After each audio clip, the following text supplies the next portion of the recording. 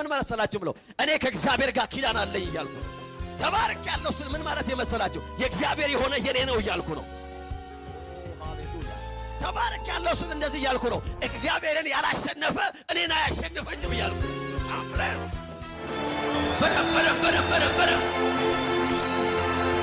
ኦ ሃሌሉያ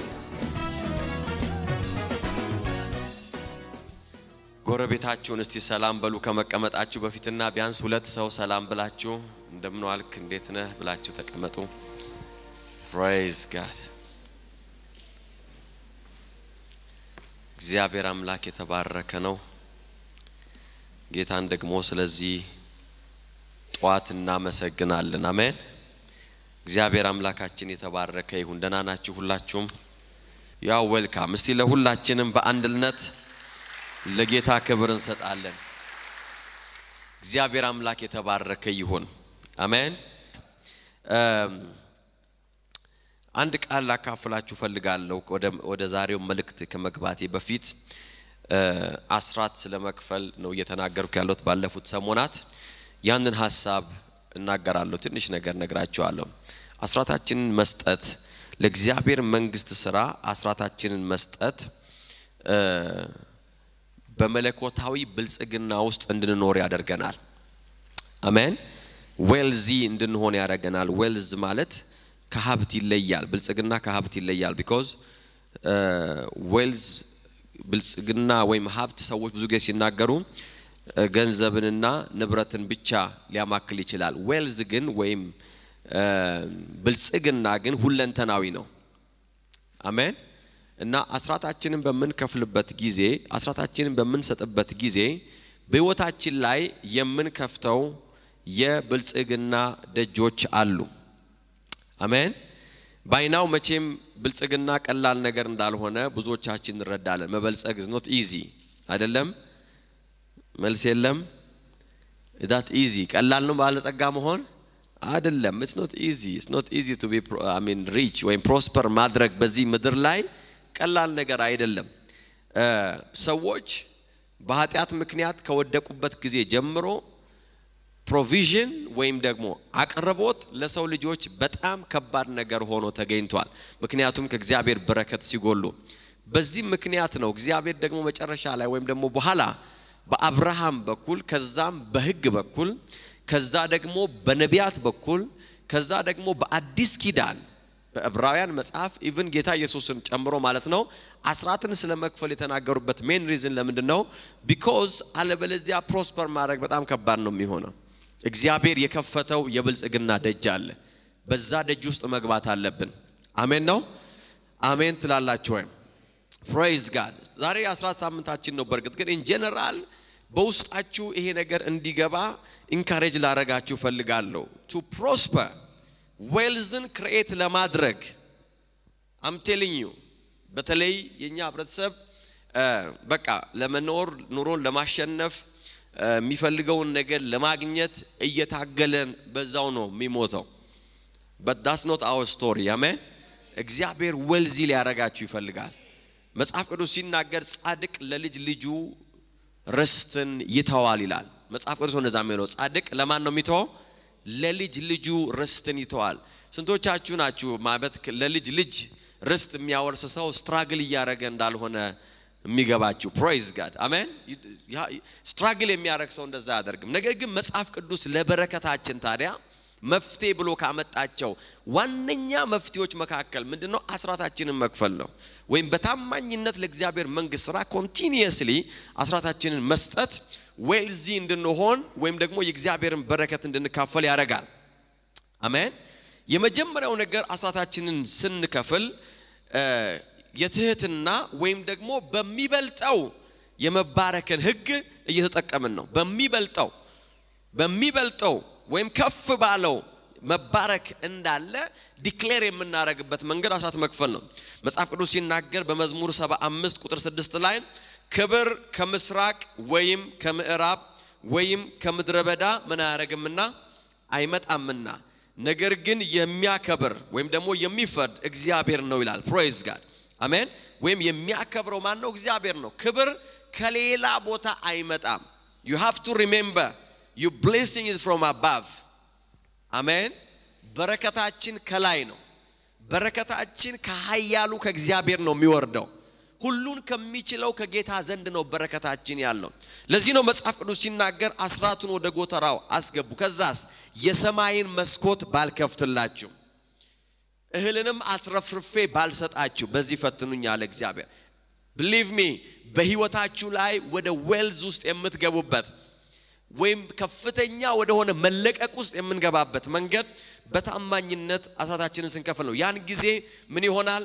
በላይኛ ወይም በታላቁ የመባረክን ህግ እንፈጽማለን ሌላው አሳታችንን በመንከፍልበት ጊዜ የመስራትና የማጨድ የብልጽግና መርህ በህይወታችን ላይ ይሰራል በሉቃስ 6:38 ላይ ምን ይላል ስጡ ከዛስ ይሰጣችኋል praise God ስጡ ምን ይደረግላችኋል ይሰጣችኋል you have no idea እግዚአብሔር ምን ያህል ሊባርከ እንደሚፈልግ አሜን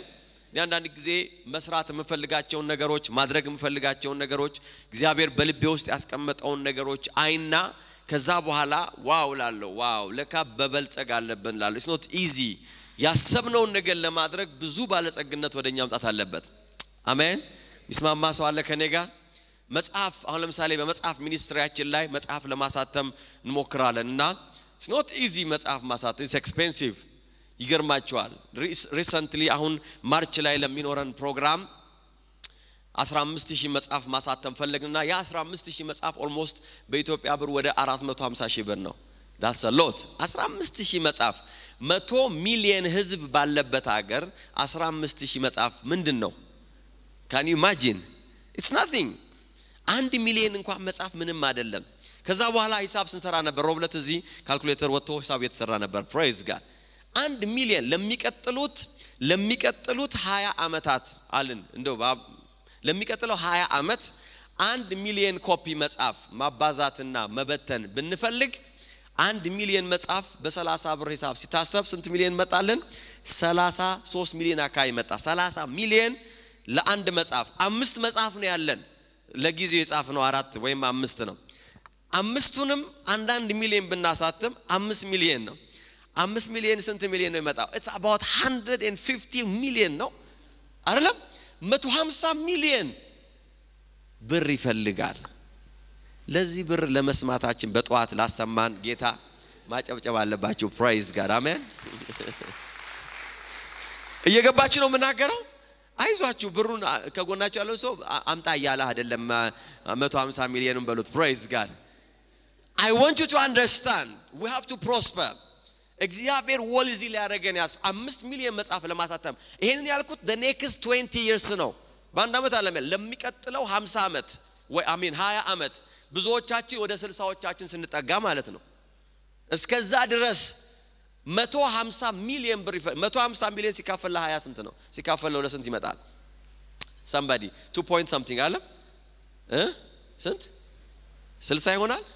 እንዴት ሆኖ ለሁለት ሲካፈል 100 እንደዛ ነው 60 ወይ 6 ሚሊዮን ማለት ነው 6 ሚሊዮን ምን ማለት ነው ለሚቀጥለው 20 አመት 6 ሚሊዮን ራንድ ብር በየአመቱ ያስፈልጋል ማለት ነው ለሳራ የፈለኩት ሳቢያ ነው ገብታችኋል ሂሳቡ ይሄንን ለማድረግ የ20 አመት እንቀድ እንኳን ቢኖረን every year we need 6 ሚሊዮን ብር ማለት ነው my god ከጎናችሁ ያለውን ሰው እየሰማ ነው ወይ ያለው praise God when we talk about wells ስለ wells ስናወራ ስለ ቤት ክራይ ስለ እንጀራ ምናምን አለም እያወራን ያለ ነው እግዚአብሔር የሰጠን ስራ አለ አሜን ትላላችሁ ሰፊ ስራ አለ it's not easy ወንጌልን መስራት በራሱ so እግዚአብሔር ካልባረከን የሰማይ ደጅ ካልተከፈተ ወገኖቼ ይሄ ነገር እንደዚህ የሚሆን ይመስላችኋል እኔ አይመስለኝም እግዚአብሔር ግን የሰማያትን ደጅ በእኛ ላይ ከፍቷል አሜን የሰማይ ደጅ ካልተከፈተ it's not easy wow ባለፈው ቢሾፕ ሲናገር 10 ሚሊዮን ኮፒ ሰርኩሌት አርጓል መጽሐፌ ሲል አይቶት ቀላል መስሎኝ ነበር ለካ ቢሊየን ነው ያወራ የነበረው that guy is rich praise God ያን መንፈስ ኢምፓርት ማድረግ አለብን ስለዚህ ያን ነገር ልንገራችሁ በህይወታችን ላይ ፕሮስፐር ማድረግ ያለብን ሜን ሪዝን ብዙ እግዚአብሔር የሰጠን ስራ አለ እንደዚህ አይነት የሰማይን ደጅ የሚያስከፍት በረከት ደግሞ መንፈሳዊ መርህ መከተል ነው አሜን አንዳንዶቻችሁ maybe የአመቱን የመጽሐፍ ህትመት የምትከፍሉት እኮ እናንተ ናችሁ ሌላ ኬት ይመጣል praise God you shall prosper in the name of Jesus amen ስለዚህ ወደዚህ አይነት ዌልዝ ውስጥ እግዚአብሔር እንዲያስገባን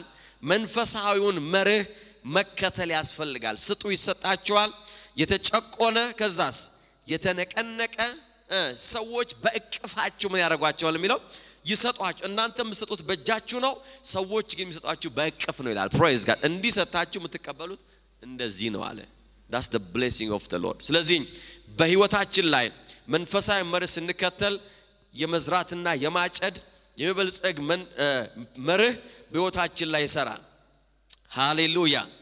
አሜን የሰራውትን ሂሳብ በደንብ አድርጋችሁ አስተላልፉት praise God the next 20 years Mickey the next 20 years praise God we need 6 million rand every year praise God by the grace of God ይሄን ያሳብን በልሳም መጸለይ አለብን ለምን በአማርኛ ብዙም አይሆንም praise God hallelujah amen ጌታ መልካም ነው ስለዚህ በህይወታችን ላይ ያንን ልናረግ ያስፈልጋል ሌላኛው አንድ ነገር ልጨምርላችሁና ከዛ በኋላ ወደሚቀጥለው ሐሳብ እንሄዳለን አሜን በህይወታችን ላይ አስራትን በመንከፍልበት ጊዜ ምንድነው የሚሆነው የጊዜን መርህ ወይም ደግሞ የሲዝንን መርህ በመከተል ወደ ብልጽግና ውስጥ እንሄዳለን ምን ማለት ነው እግዚአብሔር የመዝራት ጊዜና የማጨድ ጊዜ እንዳለው ይገባናል there is a season for everything you have to understand the season አንዱን ሲዝን አልፈን አንዱ ወቅት ላይ መድረስ አንችልም አንደኛው ወቅት ላይ ለመድረስ አንደኛውን ወቅት ማለፍ አለብን የመዝራትን ወቅት ካልፈጸምነው የማጨድ ወቅት በህይወታችን ላይ አይመጣም ከኔ ጋር ናችሁ ስለዚህ በአስራታችን በመንከፍልበት ጊዜ የመዝራት ወቅት ነው ከዛ በኋላ የማጨድ ወቅት ደግሞ ይመጣል ማለት ነው praise God አሜን ነው ከኔ ጋር ናችሁ አለን ስለዚህ ይሄንን የሚያደርግ ሰው የመዝራትን እና የማጨድን ሲዝን ወይም ወቅትን የመረዳትና በዛ ወቅት ውስጥ ፕሮስፐር የማድረግን wisdom ይከተላል ማለት ነው ስለዚህ I encourage you praise God የገቢያችሁ 10% ህይወታችሁን አይቀይርም ነገር ግን የእግዚአብሔርን መርህ መከተል ህይወታችሁን ለዘላለም ይቀይራል አሜን አሜን አሜን ሰምታችሁኛል የገቢያችሁ 10% ህይወታችሁን አይቀይርም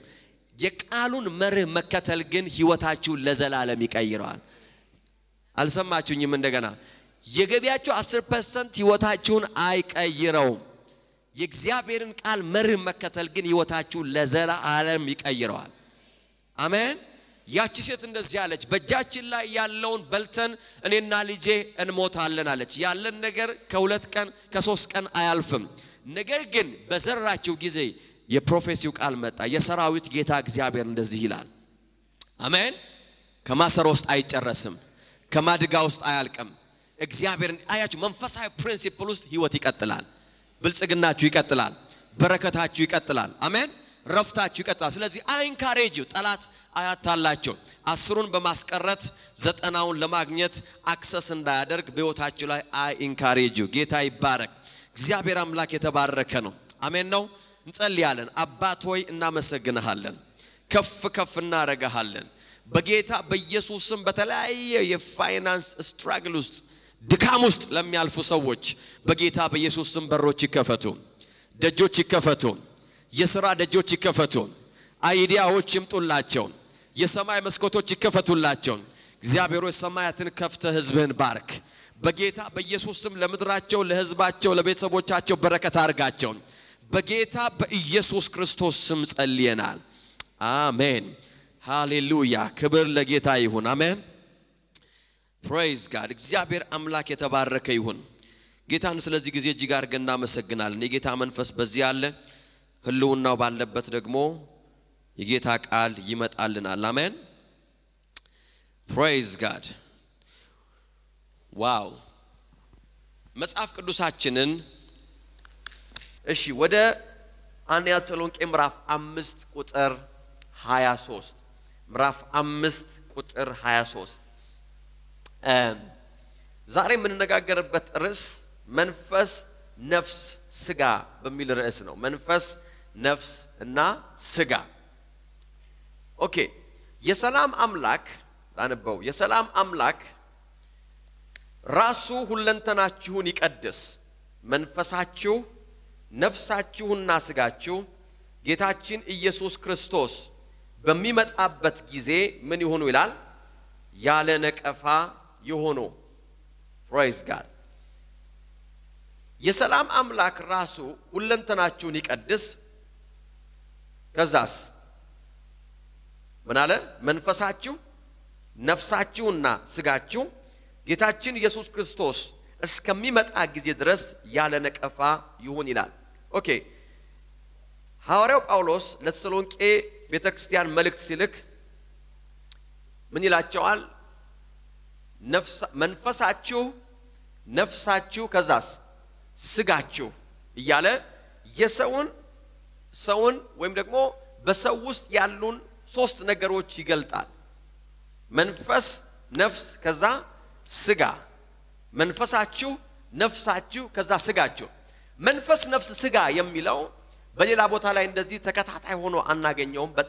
ነገር ግን በመጽሐፍ ቅዱስ በጣም ብዙ ቦታ እናገኘዋለን listen ሰው መንፈስ ነው ወይም መንፈሳዊ ፍጡር ነው ነፍስ አለው በስጋ ውስጥ ይኖራል የሚለው አገላለጽ በአመታት መካከል በጣም አወዛጋቢ ሆኖ ቆይቷል በጣም አወዛጋቢ ነው ሰው መንፈስ ነው ነፍስ አለው በስጋ ውስጥ ይኖራል ወይም ደግሞ ሰው መንፈሳዊ ፍጡር ነው ነፍስ አለው በስጋ ውስጥ ይኖራል የሚለው ሐሳብ በእኛ በአበሾችም በሌላውም ዓለም እጅግ በጣም አወዛጋቢ የሆነ አመለካከት ወይም አገላለጽ ሆኖ ቆይቷል ኖሯል አሁንም ነው still ነው because አንዳንዶቹ የለም ሰው መንፈስ ነው አንዳንዶቹ ደግሞ ሰው ስጋ ነው የለም ሰው ነፍስም መንፈስም ስጋም ነው የሚል ሐሳቦች ይራማመዳሉ ይህ አገላለጽ ቃል በቃል በመጽሐፍ ቅዱስ ውስጥ ስለማይገኝ ሰው መንፈስ ነው ነፍስ አለው በስጋ ውስጥ ይኖራል የሚለው ሐሳብ በመጽሐፍ ቅዱስ ውስጥ ቃል በቃል ስለማይገኝ ለረጅም ጊዜ ከማሟገት ውጭ ግልጽ የሆነ ፍርድ ማንንም ሊሰጥ አልቻለም ነገር ግን መጽሐፍ ቅዱስ ለነዚህ ነገሮች የሚናገረው ነገር አለ እሱንም ከዛሬ ጀምሮ ደግሞ እናያለን ቀስቀስ ይያለ አያችሁ በሁለት ወገን ላይ ያለው ጽንፈኝነት ሐሳቡን በጣም ውስብስብ አስመስሎታል ሐሳቡ ውስብስብ አይደለም ነገር ግን በሁለት ወገን ያለ ጽንፈኝነት ወይም ደግሞ መለጠጥ ሐሳቡ ውስብስብ እንዲመስል አርጓል ኦኬ አንደኛው ወገን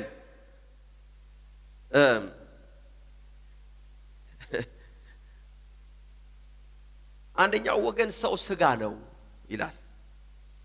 ሰው ስጋ ነው ሲል ሌላኛው ወገን ደግሞ አይ ስጋ ከሆንክማ ስጋ ቤት ይላል ኤክስትሪም አድርጎት ከዛ ሌላኛው ወገን ደግሞ አይ ሰው መንፈስ ነው ሲለው አዘር ሳይድ ደግሞ ያለው ሰው አይ መንፈስ ከሆንክ እስቲ ብረር እስቲ ውጣ በዝግ ቤት ውስጥ ይለዋል ሰው ሁለቱም ጽንፎች የሰውን እውነተኛ ሪያሊቲ ወይም መጽሐፍ ቅዱሳዊ ማንነት ሰዎች ቀስ ብለው እንዳያዩና በፍርድ መንፈስ ወይም በጀጅመንት እንዲባላል ከሚል ነገር ብቻ የሰው አይምሮ ይወጀናበራል እንዲላሉ ነው እስቲ ምን እንደሚል መጽሐፍ ቅዱስ እኛ ምንለው ይቀር እነሱ የሚሉት ይቀር መጽሐፉ ምን ይላል ምን አለ መጽሐፉ ምን አለ አለች ሊሊ praise God አሜን ስለዚህ listen የሁለቱ ሰዎች ወይም የሁለቱ ጽንፎች የሁለቱ የማያልቅ ሙግት የሰለቻቸው ሰዎች ደግሞ በየትኛውም ወገን መፈረጃ ያልፈለጉ ስጋ ነው እንዳይሉ ስጋም አይመስልም ሰው መንፈስ ነው እንዳይሉ ስጋም አለ ሐሳቡን ለማስታረቅና ለመዳኘት እንዲያመቻቸው አይ ሰውን መበታተን ዋጋ የለውም ይላሉ ዳኝነት ነው ምን መበታተን አመጣው የዛሬ ኦልሞስት 10-11 አመት ገደማ ይሆናል አንድ ሰው ትልቅ እግዚአብሔር ሰው ነው ለኔ ከኔ በእድሜም በአገልግሎትም በጣም ዌል ኤክስፒሪየንስ የሆነ ትልቅ ሰው ነውና ቁጭ ብለን ይሄን ሳብጀክት ያወራን እየተጫወትን ከዛ በኋላ በእግዚአብሔር ቃል ያነሳን እኔም ፈራ ተባ ያልኩ እያጫወትኩት ያወራን አልገባውም እንዴት ነው ሰው መንፈስ ነው የሚባል ነገር አለ ባክስቲ እናወራ ብሎኝ ነው አውርተን 2 ሰዓት አውርተን ከጨረስን በኋላ እሺ ብለን ስንለያይ ድሮፕ አድርጌው ሆቴል ልሄድ ስል በመስኮት ኤልሻዳይ አለኝ አቤት አልኩት ለማንኛውም አለኝ ሰው ነው አለኝ ለማንኛውም ከዚህ ሁሉ ጨዋታ በኋላ ማለት ነው አትድከም አለኝ ማለት ብዙ ሰዓት ካወራን በኋላ በቃ ነገሩ ገብቶ ሰው የዛሬ 11 አመት ነው ያልኩት ስለዚህ ሰው ነው የሚለው አባባል የሆነ ሰው ክሬት ያደረገው ነው ብላችሁ እንዳታስቡ ነው ኦኬ ስለዚህ ነገሩን ለመዳኘትና ለዓለመፈረጅ ሰዎች ሲሞክሩ በቃ ሰው ነው ብለው ይተውታል ነገር ግን let me tell you something ሰው ግን ምንድነው ማንነቱን ማወቅስ ምን ይጠቅመዋል it's very important ይሄንን ሳብጀክት ስናነሳ ከመከራከርና ከመጨቃጨቅ ጽንፍ ከመያዝ አንፃር ሳይሆን መጽሐፍ ቅዱሳዊና መንፈሳዊ ጥቅሙን በአንድ ሰው ህይወት ላይ ይሄንን ነገር ማወቅ ምን ይጠቅመዋል የሚለው ላይ ብናተኩር ያን ጊዜ ተርፋማ እንሆናለን አሜን እኔ እንዲህ ነው ምለው እከሌት እንዲህ ነው ምትለው እነከሌን ይላሉ በሚለው ጽንፍ ላይ መከራከር አለም ህይወትን የሚያመጣው what's the benefit of the knowledge ያንን ነገር አንደርስታንድ ማድረግ አንድና ማኝ ምን ይጠቅመዋል ለምን ነው ኢሹ ይሆነው ሰው ግን ምንድነው መጽሐፍ ቅዱስ ሲናገር በኢዮብ 7:17 ላይ ኢዮብ 7:17 ምን አለ ከፍ ታደርገው ዘንድ ሰው ምንድን ታደርገው ዘንድ ልብህንም ትጥልበት ዘንድ ሰው ምንድነው praise god ለምን እግዚአብሔር ሁሉ ጊዜ ሰውን ከፍ ያደርጋል የሰውም ልብ የእግዚአብሔርም ልብ ሰው ላይ ነው ያለው praise god ስለዚህ ኢዮብ ጠየቀ why ለምን ነው ሰውን ኦነር የምታደርገው ለምን ነው ልብህስ በሰው ላይ ያለው አለ because የእግዚአብሔር ልብ በእናንተ ላይ ነው አሜን የሚል ሰው የለም እንዴ የእግዚአብሔር ልብ በእናንተ ላይ ነው የእግዚአብሔር አይን በእናንተ ላይ ነው በሰው ልጆች ላይ ነው ስለዚህ ኢዮብ ጠየቀ ለምንድን ነው ሰው ምንድነው ታከብረው ዘንድ ወይም ደግሞ ማንነት ሰውን ከፍ ታደርገው ዘንድ ልብህንስ ትጥልበት ዘንድ ማን ነው በመዝሙር 8:4 ላይ ደግሞ መዝሙረ ዳዊት 8:4 ላይ ደግሞ ምን ይላል በሐሳብህ ስፍራ ተሰጠው ዘንድ ይላል praise god የድሮ መደበኛ ትርጉም ታከብረው ዘንድ አለ የሚለው ታስበው ዘንድ yes ሰው ምንድነው ወይም ደግሞ አዲሱ መደበኛ ትርጉም በሐሳብህ ስፍራ ተሰጠው ዘንድ ሰው ምንድነው ትጠነቀቅለትም ዘንድ የሰው ልጅ ምንድነው ከመላእክት በጥቂት አሳነስከው የክብርና የሞገስን ዘውድ አቀናጀኸው በእጆች ስራ ላይ ሾምከው ሁሉን ከግሩ በታች አስገዛህለት በጎችንና ላሞችን ሁሉ የዱር አራዊትን የሰማይ ወፎችን የባህር አሶችን በባህር ውስጥ የሚርመሰመሱን ሁሉ አስገዛህለት እግዚአብሔር አምላካችን ሆይ ስም በመድር ሁሉ ምንኛ ተመሰገነ ይላል praise god man is very important ለእግዚአብሔር ሰው ለእግዚአብሔር በጣም ኢምፖርታንት ነው ሰው ዝንጀሮ አይደለም ከዝንጀሮም አልመጣም praise god አሜን ሰው በእግዚአብሔር ልብ ውስጥ ስፍራ አለው እግዚአብሔር ሰውን ያከብራል እግዚአብሔር ይወላችሁ he value you I'm telling you በአሁኑ ዘመን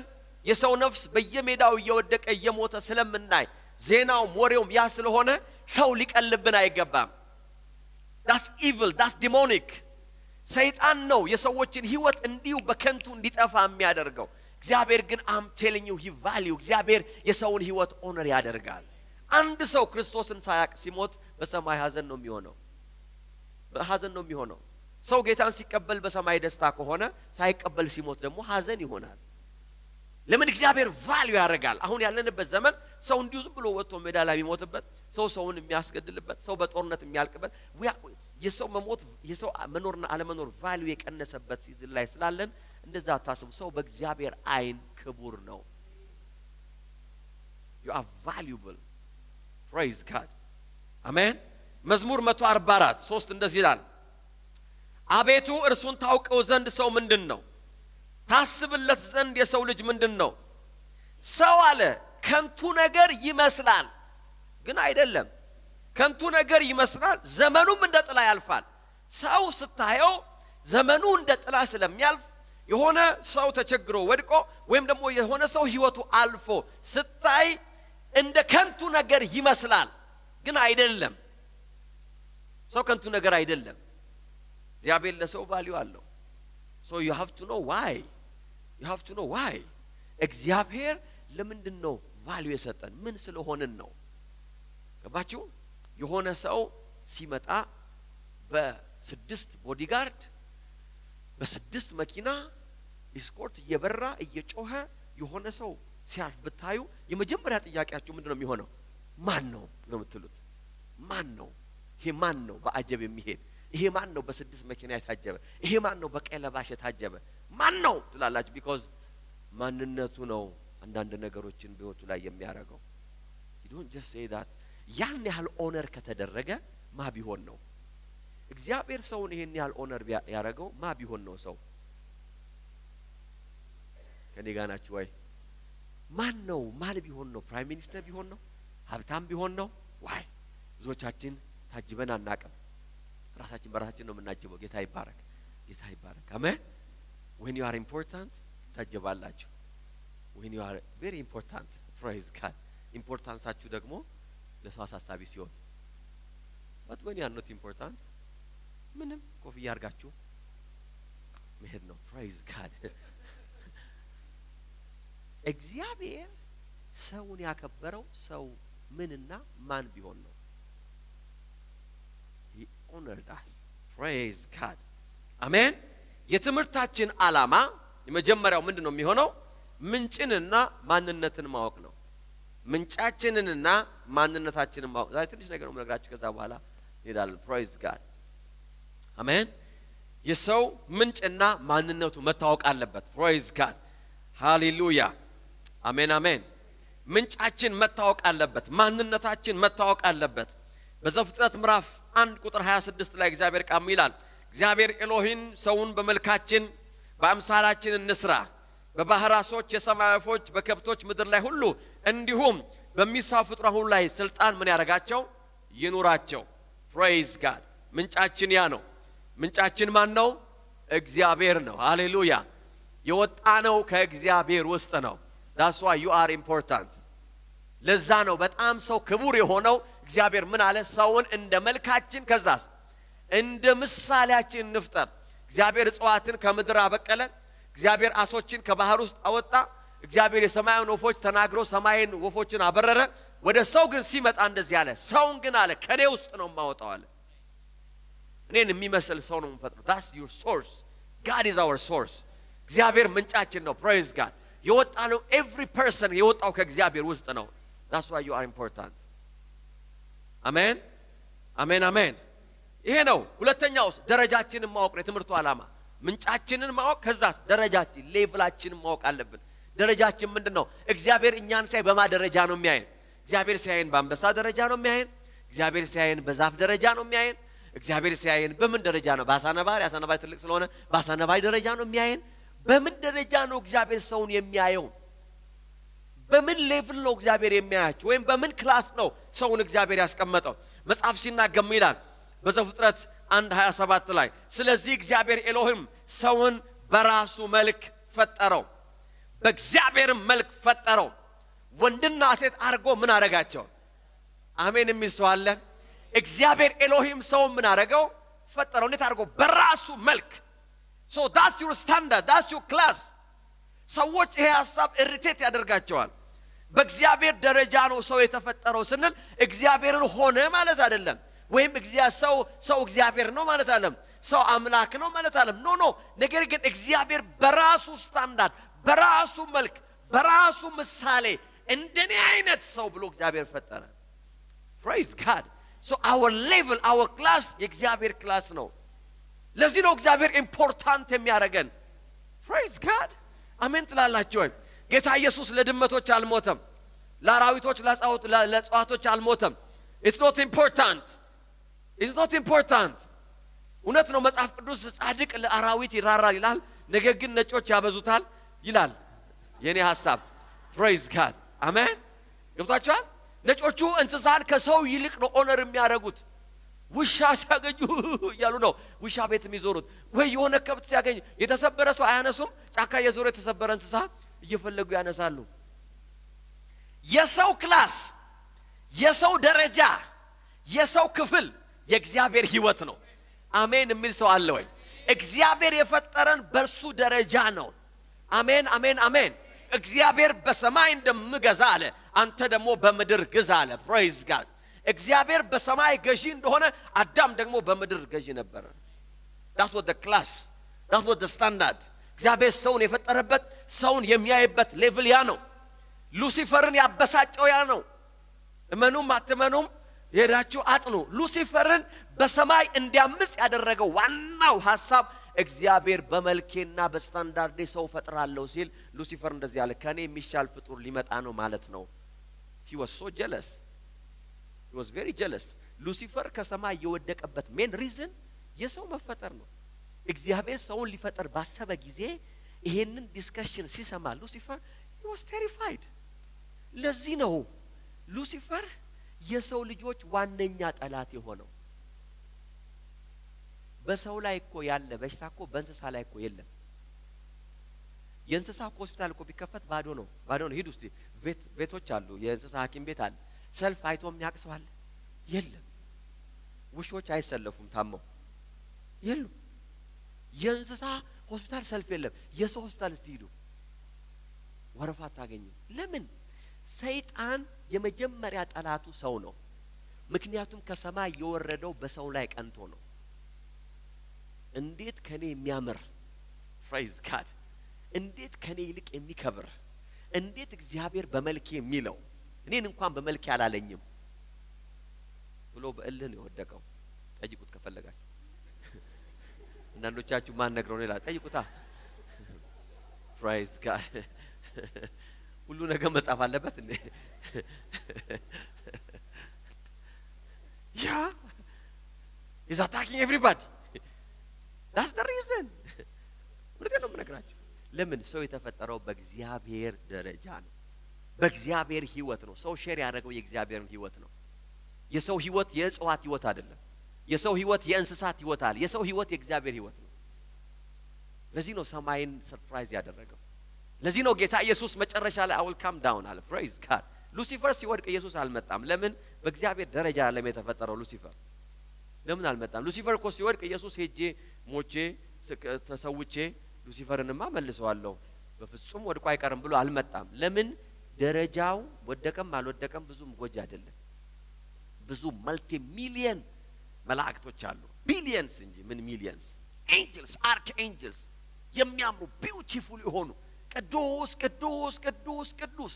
የሰራዊት ጌታ እግዚአብሔር እያሉ እግዚአብሔርን የሚያመልኩ ቢሊየንስ ኦፍ ኤንጀልስ በሰማይ አሉ በመዝሙር በዜማ የሚቀኙለት ሉሲፈር አንድ ሶስተኛውን ይዞ ሲወድቅ አምልኮ አልቀነሰም praise God በሰማይ ምንም ነገር አልቀነሰም ስለዚህ መውደቁን ራሱ የነገረን ሚካኤል ነው ለምን የጣለው ሚካኤል ስለሆነ ነው ተዋጉት ይላል ጣሉትና ከዛ በኋላ ምንም አልተንኮሻኮሸም ተመልሰው ወደ አምልኮ ቅዱስ ይላኛው ቅዱስ ይላል praise God የትሄዱም ይልለም ቅዱስ ነው ያ ቢሊየንስ ምንም የጎደለ ነገር የለም ሉሲፈር ሲወድቅ ከሰማይ ምንም ነገር አልጎደለም ምንም ነገር አልጠፋም ምንም ነገር አልቀነሰም heaven still settled ነው praise God አዳም ግን ሲወድቅ አዳም ግን በኃጢአት ሲወድቅ አዳም ግን ከእግዚአብሔር ፈቃድ ሲወጣ ሰማይ አንስቴብል ሆነ በሰባተኛው ቀን ያረፈው እግዚአብሔር መጽሐፍ ሲናገር እግዚአብሔርን በሰባተኛው ቀን አረፈ ይላል እግዚአብሔር በእረፍት ሰማይ በእረፍት ላይ ነበር ሰማይ አርፎ ሳይጨርስ እግዚአብሔር አርፎ ሳይጨርስ ምዕራፍ 3 ላይ አዳም ሲወድቅ እግዚአብሔር እንደገና ከእረፍቱ ተነሳ አሁን ይሄን ልጄን እንደ ሉሲፈር አይነት አይደለም አለ I have to rescue him praise God ገና ዓለም ሳይፈጠር ይላል praise God ገና ዓለም ሳይፈጠር ገና ዓለም በፊቱ ነውር አልባ እንድንሆን አርጎ የጠራን እግዚአብሔር እኮ ነው ገና ዓለም ሳይፈጠር እግዚአብሔር የሰማይን ረፍት ዲስትራክት ያደረገው የሰው ውድቀት ነው ከዛ በኋላ በሰማይ ስብሰባ ሆነ we have to rescue ይሄንን ሰው ለምን ይሄ መልካችን ነው አለ ይሄ ሰው በዚህ መቀጠል አይችልም የእግዚአብሔር ኢሜጅ በውስጡ አለ ህይወቴን ተካፍሏል አሜን ትላላችሁ ወይ ህይወቴን ተካፍሏል ማንነቴን ተካፍሏል ባህሪዬን ተካፍሏል ገዥነቴን ተካፍሏል የሉሲፈር መጠቀሚያ ሆኖ መቅረት የለበትም ሉሲፈር ይሄንን ሰው ካገኘው ምንም ነገር ያረጋል ብሎ አሰበ ለዚህ ነው እኮ ሉሲፈር ሰውን በአደገኛው ሁኔታ የሚጠቀምበት ምክንያት የሰው ፖቴንሻል ከፍተኛ ነው የሰው አቅም ኃያል ነው ስለዚህ ዲመን ሲገባበት ሰው ምንም ነገር ያረጋል አንድ ሰው ብቻውን ዓለምን ያሸብራል አይደለም እንዴ እድሜ ልካችንን እኮ እየሰማን ያለ ነው አሸባሪ ይባል አንድ ስም እኮ 20 ዓመት አስጨንቆናል እኮ ያንድ ሰው ስም አንድ ሰው ስሙ ይጠራል everywhere is messed up listen የሰው ደረጃ እግዚአብሔር ነው አሜን አሜን አሜን የተፈጠርነው በእግዚአብሔር ደረጃ ነው ለዚህ ነው እግዚአብሔር የሰውን ውድቀት ዝም ብሎ ሊያይ ያልቻለው ወረደ ስጋ ለብሶ መጽሐፍ ቅዱስ ሲናገር እግዚአብሔር ይላል ራሱን ከዓለም ጋር ያስታርቅ ነበር ይላል ማንንም አስታራቀ በሌለበት እግዚአብሔር ራሱ አስታራቂ ሆነ ሰውንና ራሱ because መልኩ ነው ዋው አሜን አሜን አሜን ስለዚህ ይሄ ትምህርት የሚረዳን ምንጫችንን ማወቅ ከዛ ደግሞ ደረጃችንን ማወቅ እንድንችል ነው ሶስተኛ ደረጃ ይሄ ትምህርት የሚረዳን ምንድነው መንፈስ ተኮር እንድንሆን ነው spirit conscious እንድንሆን ያደርገናል praise god አሜን አሜን አሜን ከኔ ጋር ናችሁ አለም ግልጽ ነው የምናገረው praise god መንፈስ ተኮር እንድንሆን ያደርገናል spirit conscious እንድንሆን ያደርገናል because ብዙ ሰው መንፈስ ተኮር አይደለም ብዙ ሰው ስጋ ተኮር ነው ብዙ ሰው ዓለም ተኮር ነው ኮንሺየሳችን ይቀየራል ምን እንደሆነን ስናውቅ ማንነታችንን ስናቅ ኮንሺየሳችን ይቀየራል ስፒሪት ኮንሺየስ የምንሆነው እውነተኛ ማንነታችን ሲገባን ነው praise god አሜን እውነተኛ ማንነታችን ሲገባን በዛ ማንነታችን ላይ ትኩረታችን ይሆናል ብዙ ጊዜ ሰዎች ስጋ ነኝ ብለው ካሰቡ ትኩረታቸው በስጋቸው ላይ ነው የሚሆነው ብዙ ጊዜ ሰዎች ነፍስ ነኝ ብለው ካሰቡ ትኩረታቸው የሚሆነው በነፍስ ላይ ነው በነፍስ በኢንተሌክት ላይ ነው በምርምር ላይ ነው በሳይንስ ላይ ነው because የሰው ልጅ ማንነቱ የአይምሮውን ነገር ማላቁ ነው በአይምሮ ጥልቅ ነገር ማወቁ ነው መማሩ ነው it's all good መማር ጥልቅ ነገር መዳጥ ነው ነገር ግን that's not who you are praise god አሜን አንዳንዱ ደግሞ በስጋው ላይ ያተኩርና እኔ ስጋ ነኝ this is who I am ምሸጣው ምገዛውም ስጋዬን ነው ሲል በስጋው ላይ ይሰራል በራሱ ላይ ይሰራል ጦንቺክስ መሆን ይፈልገው ጦንቺክስ ይሆናል ቆንጆ መሆን የምትፈልገው ቆንጆነቷን ለመቀጠል ይሄ ሁሉ በየደረጃው በየመጠኑ ተገቢና ምንም አይደለም but that's not who you are praise god መንፈስ ተኮር የሚያረጋን እውነተኛ ማንነታችንን ስናቅ ነው ያን ጊዜ መንፈሳዊ ሰዎች እንሆናለን praise god አሜን አሜን አሜን በውጭ ላይ ያለው ነገር ማተር ወደማያረግበት ባክግራውንዳችን ምንም አይነት ለውጥ ወደማያመጣበት በዙሪያችን ያሉ ሰዎች ምንም ነገር ለውጥ መጣት ወደማይችሉበት ወደ ሪያሊቲ ወደ እውነተኛ ማንነታችን ላይ ማተኮር የምንችለው ይሄ እውነት ሲገባን ሰው መንፈስ ነው ነፍስ አለው በስጋ የክርክር ጉዳይ አይደለም የሙግት ጉዳይ አይደለም በአንድ ወቅት የሆነ ፌስ ሙቭመንት የሚባል ነገር መጥቶ የፈጠረው አይደለም that's not the point I'm not arguing with anybody praise god እኔ ክርክር አልችልም ስብከት ነው የምችለው by the grace of god አሜን ስለዚህ መጽሐፍ እንደዚህ ይላል ሁለተኛ ቆሮንቶስ 5:16 መንፈስ ተኮር እንድንሆን ሁለተኛ ቆሮንቶስ 5:16 ምን ይላል ስለዚህ ከአሁን ጀምሮ ማንንም በውጫዊ ነገር አንመዝንም praise god ሁለተኛ ቆሮንቶስ 5:16 ስለዚህ እኛ ከአሁን ጀምሮ ማንንም በውጫዊ ነገር አንመዝንም praise god ከዚህ በኋላ አለ ሐዋርያው ሰውን አይተን ማንንም ሰው በውጫዊ ነገር ምን እናደርገው አንመዝነውም አሁን መገለጡ መጥቶልናል ሰውየውን አይተን የተማረ ነው አልተማረም ሀብታም ነው ደሃ ነው ኖ ዘሩ ምንድነው ብሄሩ ምንድነው ትውልዱ ምንድነው አገሩ የት ነው ደረጃው ምንድነው አንልም ለምን ሰውን በውጫዊ ነገር መመዘን አቁመናል አለ ትተናል ለምን ሲባል እንደዚህ ነው አስቀድመን ክርስቶስን በዚህ መልክ መዝነነው ነበር አለ አስቀድመን ክርስቶስን የመዘነው በዚህ ወነክ በምን በውጫዊው ወደ ናዝሬት ሲሄድ የናዝሬት ሰው ይሉታል ወደ ገሊላ ሲሄድ እንደኛው የሰፈራችን ሰው አለም ይላሉ ወደ ሌላ ቦታ ይውላችሁ wherever he walks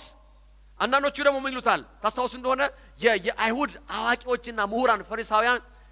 ዮሐንስ 8 ላይ ያገኙትና አንተ ገና 30 ዓመት ያልሞላ ይሉታል በውጭ ሲመዝኑት ልጅ ነው አንተ 30 ዓመት ያልሞላ አብርሃምን አይቻለሁ ትላለህ እንዴ ይሉታል በውጫዊ ነገር ሲመዝኑት አብርሃምን ሊያይ አይችልም ይሄ ልጅ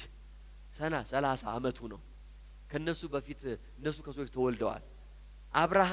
ከአብርሃም በፊት እኔ ነኝ አላቸው ኢየሱስ ነገር ሲያመጣ ከአብርሃም በፊት አውቀዋለሁ እኮ አለም እኔ ነኝ እኔ ነበርኩ ማለቱ ነው ነበርኩ አይልም ኢየሱስ ለምን ዘላለማዊ ስለሆነ በዘላለም ውስጥ ነበር የሚባል ነገር የለም ነኝ ነው የሚባለው ከአብርሃም በፊት ነኝ ሲሉት አንተ የ30 አመት ሰው ለምን በስጋዊ ነገር ሲመዝኑት ሚናገረውና ማንነቱ አብሮ አይሄድም praise god ማንንም በስጋዊ ነገር አንመዝንም ለዚህ ነው ነገር ግን መገለጡ ሲመጣ praise god revelationu ሲመጣ በመገለጥ አምባ ላይ ሲወጡ አንተ ክርስቶስ praise god አንተ ክርስቶስ የሕያው የእግዚአብሔር ልጅ ነህ አሜን አሜን አሜን የማርያም ልጅ የተባለው በስጋ ነው በመንፈስ ግን ሲያዩት የእግዚአብሔር ልጅ ነው አያችሁ መንፈስ ተኮር የሚያረጋን ይሄን ነገር ስንረዳ ነው አናረግም ከዛስ ከእንግዲህ ግን እንደዚህ አናደርግም ይልና ቁጥር 17 ላይ ብትወርዱ ማንንም ይላል በክርስቶስ ቢሆን አዲስ ፍጥረት ነው ሃሌሉያ አሜን ሰው ምንድነው ታዲያ ወደዛው ቆሎ ይርናል ታዲያ ዋዩ በምን ላይ ነው ማተኮር ያለብን praise god አሜን አሜን አሜን ሃሌሉያ አሜን ትይዘገል ልንገራችሁና ከዛ በኋላ ሰብሰብ እናረጋለን ሐሳባችንን አሜን ቀላል ነው የምናገረው ነገር አለ very simple praise god ሶስት ነገር እንዲገባን ነው አንደኛው ምንጫችንና ማንነታችን ሁለተኛው ደረጃችን ሶስተኛው መንፈስ ተኮር እንድንሆን ነው የትምህርቱ ዓላማ ይሄ ብቻ ነው praise god የክርክር ጉዳይ አይደለም ኦኬ ተመልከቱ ሰው ወይም ደግሞ የሰው ነፍስ ምንድነው አጭን ነገር ልንገራችሁ ለምሳሌ ሰው መንፈስ ነፍስ ስጋ የሚል ነገር አይተናል ነፍስ ምናችን ይወክላል ነፍስ በሰው ውስጥ የሚወክለው አእምሮን ዕውቀትን ፈቃድንና ስሜትን ነው ኦኬ ነፍሳችን የሚወክለው ዕውቀትን ፈቃድን ስሜትን አእምሮ ነው ኢንተሌክትን ነው የሚወክለው የሰው ነፍስ ማለት የሰው ኢንተሌክት ማለት ነው ሰው የሚያውቅበት የሚማርበት የሚያመዛዝንበት የሚመራበት አእምሮ ነፍሱ ነው የሰው ለዚህ ነው መጽሐፍ ቅዱስ ሲናገር በሮሜ 12:2 ላይ መልካም ደስ የሚያሰኝ ፍጹም የሆነውን የእግዚአብሔር ፈቃድ ምን እንደሆነ ፈትናችሁ ታውቁ ዘንድ በአእምሮአችሁ መታደስ ተለወጡ እንጂ ይሄንን ዓለም አትምሰሉ ስለዚህ የሰው ነፍስ ማለት የሰው አእምሮ ማለት ነው ኢንተሌክቱ ነው አስተሳሰቡ ነው ነገሩን የሚያመዛዝንበት የሚማርበት አሜን ኢንተሌክት ማለት ሰው ትምህርት ቤት ባሄድም ኢንተሌክት አለው some kind of intelligence በሰው ውስጥ አለ አይደለም እንዴ don't have to go to school እንደውም ትምህርት ቤት ስትሄዱ አንዳንድ ጊዜ ያ ናቹራል ኢንተሌክታችሁ ይጠፋል ለምን የሳይንስ ዕውቀት ይገባና ወደ ገጠር ብትሄዱ ለምሳሌ ሰዎች የታመመ ሰው የሚያድኑበት የራሳቸው ኢንተሌክት አላቸው አይደለም እንዴ ስለ ሪቹዋል አይደለም ማወራው ስለ ኢንተሌክቹዋል ነው ማወራው ወታቸው ኢንተሌክት አለው ሰው የራሱ ሰርቫይቭ የሚያደርጉበት የራሳቸው ኢንተሌክት አላቸው ብርዱን የሚቋቋሙበት ፀሐዩን የሚቋቋሙበት ምግባቸው ፕሪዘርቭ የሚያደርጉበት ገብታችኋል በግ አርደው አይበሰብስም እኛ በግ ካረድን ያለ ፍሪጅ እስቲ ያስገቡ እዚህ ሀገር ምን እንደምታረጉና ያለ ፍሪጅ የሌላ ሰዎች ነገር ግን እነሱ ኢንተሌክት አላቸው እንዴት አድርገው ያንን በግ የሚያቆዩበት የታረደውን ሰው ናቹራሊ ኢንተሌክት አለው ኢንተሌክቹዋል የሆነ የሱ የራሱ ኢንተለጀንስ አለው ናቹራሊ እግዚአብሔር የሰጠው ያ ነፍሱ ይባላል ያ የሰው ነፍስ ነው በነፍሳችን ውስጥ ያለው ያ ነው ኢንተሌክታችን ብልሃታችን ዕውቀታችን ትሬንድ የመሆን የመለወጥ ይሄ ነገር ደግሞ by the way በተወሰነ ደረጃ በእንስሳት ውስጥም አለ ይሄንን ወቁ ለምን ሰው ነፍስ ነው እንዳትሉ መንገድ ያጸዳው ነው በእንስሳት ውስጥም ይሄ ኢንተሌክት አለ አንዳንድ እንስሳት እንደው ከሰው ይልቅ ቶሎ የሚገባቸው ሰዎች አሉ አምተልኝ አሉኮ ከሰው ይልቅ ቶሎ የሚገባቸው ትሬንድ የሆኑ ፌስፉል የሆኑ ገባቸዋል ውሻ ቤቱን ያቃል አይደለም እንዴ ጌታውን ያቃል የሚሰራውን ያቃል ትሬንድ የሆኑ የፖሊስ ውሻዎች ካያችሁ ደግሞ ያ ዌል ትሬንድ ቀቤዛቸው ሰመቶ ኤርፖርት ላይ ያቺ ውሻ እንዳት እኔ መጸልየው ሴኩሪቲ እንደኖራለን ብዬ መጸልየው ቀቤ እየስመጣ ጌታው ከዛች አጭር ውሻ ቀቤን ሰውረው ብዬ ነው የምመጣ ለምን ሴኩሪቲዎቹ ምን ይላሉ ከስተም ምናምን እንላለን ከዛ ስንል በቃ ይተውናል ውሻው አስካለች አትተውም ትሄዳለች ቦርሳው ጋር ሄዳ ይሄ ቦርሳ ትላለች ይሄ ቦርሳ ቅቤ ነገር እዚህ ውስጥ አለ ስጋ ነገር ኢንተሌክት አላት ስለዚህ ምን ማለት ነው ማዕረግ ከለበሰው ከስተም ደሞዝ ከሚበላው ሰውዬ ይልቅ እቺ ውሻ የሚገባት ነገር ብዙ አለ ማለት ነው ኢንተሌክት የሰው ብቻ አይደለም ምን ማለት ነው ኢንተሌክቹዋል መሆን የሰውነት ብቸኛ መለያ ሊሆን አይችልም ለማለት ነው ባጭሩ በጣም ብልህ የሆኑ እንስሳት አሉ ብልህ ትሬንድ የሚሆኑ አህያ እንኳን ይሰለጥናል ይሙነቴን ነው ድሮ አህያ ተዛይላችሁ በወፍጮ ቤት አስፈጭታችሁ ስትለቁት ቤት የሚያቅ ዲሮ ታት ይሄን ከፍ ብዬ ልንገራችሁ አህያው ያስፈጩት ሴትዮ ቤት የት እንደሆነ ያውቃል can you believe this 20 ሰው ቢያስፈጭ 20ው ጋር ተራ በተራ ይሄዳል አህያ ሰው እኮ አይደለም ኢንተሌክት በሰው ውስጥ ብቻ አለም ያለው በእንስሳት ውስጥም አለ ምን ማለት ነው for somehow በእንስሳ ውስጥም ነፍስ አለ ማለት ነው this is my point ነፍሳቸው አለ ኢንተሌክት አላቸው ስለዚህ ኢንተሌክት ማለት ወይም ነፍስ ማለት ዕውቀትን ስሜትም አላቸው somehow እንስሳትም ቢሆን ሰዎች አንዳንድ ጊዜ ለዚህ ነው ሰው ከእንስሳ ጋር ሼር የሚያረጋቸው ነገሮች ስላሉ በዚህ ምክንያት ነው ጠበብቶች አዋቂዎች ሳይንቲስቶች ይሄ ሰው ትንሽ ሻል ያለ እንስሳ ነው ብለው የደመደሙት ለምን መንፈሳዊ ሬቨሌሽን የላቸውም መንፈሳዊ መገለጽ ስለሌላቸው ሰውን ሲያዩት ከእንስሳ የሚሻል የተማረ ቆሞ የሚሄድ እንስሳ ወደሚለው የደረሱት ለዛ ነው ነገር ግን that's not the truth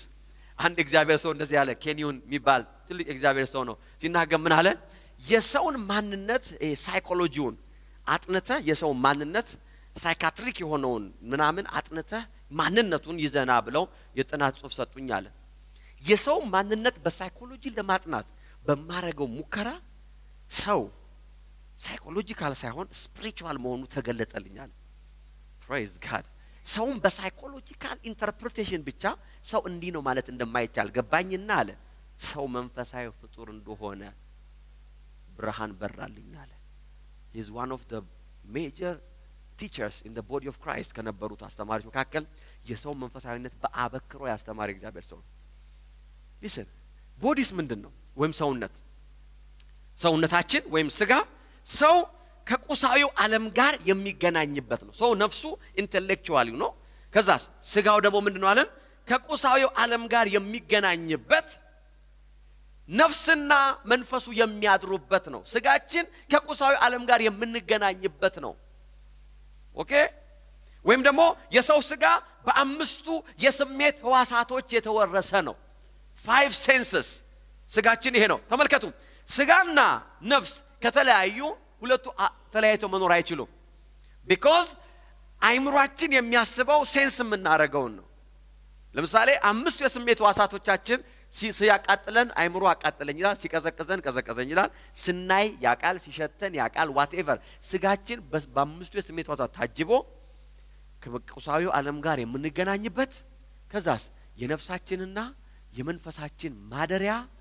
መኖሪያ የሆነ ነው እንስሳትም ስጋ አላቸው አይደለም ስጋ አላቸው ያም ወፋፍራም ስጋ አላቸው ከኛ የተሻለ ዝሆን ለምሳሌ ትልቅ ስጋ አለው they are big praise god wow ታዲያ ሰው ምንድነው በውስጡ ነፍስ አለ ስጋም አለው but the spirit man praise god ሰው ይሄ ሲገባው ከፍ ነው የሚለው ይሄ ሬቨሌሽን ከፍ ያረጋቸዋል ስጋ ነኝ የምትሉ ሰዎች ካላችሁ ስጋ አይደላችሁም በስጋ ውስጥ ነው ያላችሁት you are not flesh መንፈሳችን ምንድነው ሰው መንፈሳችሁ ነፍሳችሁና ስጋችሁ አለ የሰው መንፈስ ዘላዓለማዊ ማንነቱ ነው praise god amen amen amen ሲን ከኔጋ ተናገሩት የሰው መንፈስ በሉስቲ ዘላዓለማዊ ማንነቱ ነው praise god amen ነፍሳችን ዘላለማዊ ማንነት የለውም አንገለንገራችሁ ነፍሳችን በመንፈሳዊ ዓለም ውስጥ ወደ ጌታ ስንሄድ ወይም ጌታ ሲመጣ ፓርሻሊ ነፍሳችን ሪስቶር ሲሆን ተመልከቱ ዛሬ የምታውቁትን ወይም ደግሞ ዛሬ ያላችሁበትን ነገር ጌታ ሲመጣ አታስታውሱም ሁሉንም